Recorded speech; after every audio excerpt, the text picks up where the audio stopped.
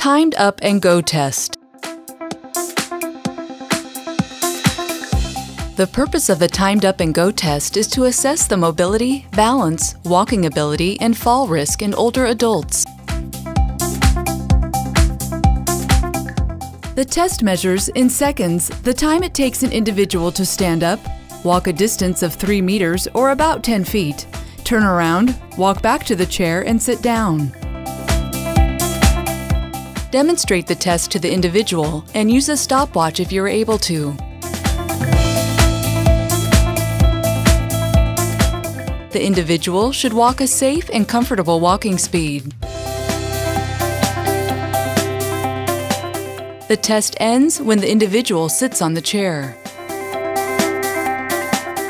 Speak slowly and clearly.